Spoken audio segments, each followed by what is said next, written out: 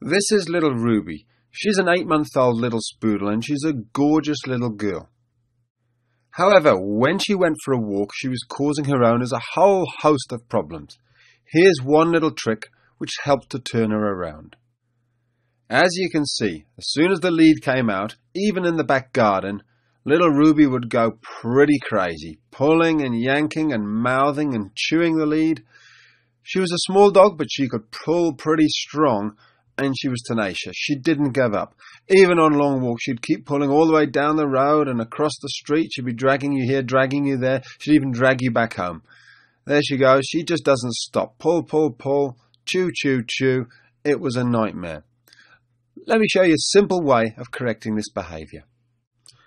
As always, the key to everything was gaining Ruby's trust and respect, and I did that through implementing and putting in place those 5 golden rules. Here's a little trick, though, that helped me establish a little bit more respect on the walk. One very simple way of getting her to change her behaviour is to put a little chain through her collar, and so that the first 1.5 foot of her leash is now a chain, but she still has her soft little fabric collar on. Now Ruby's still free to jump up and chew the chain if she wants to. It's her choice.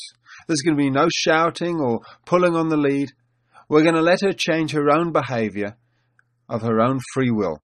As you can see here, she thinks about it, she has a look and she says, I think I'll try and jump up and get the lead. She has one good jump. There you go. Tries to get it. She can't reach it and she says, fine. It's as quick as that. Now she's a changed dog. She's not going to bother chewing the chain anymore.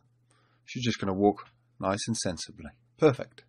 As you can see, very soon she was walking perfectly by my side. Happy to walk behind me, very loose lead, and she's not chewing it.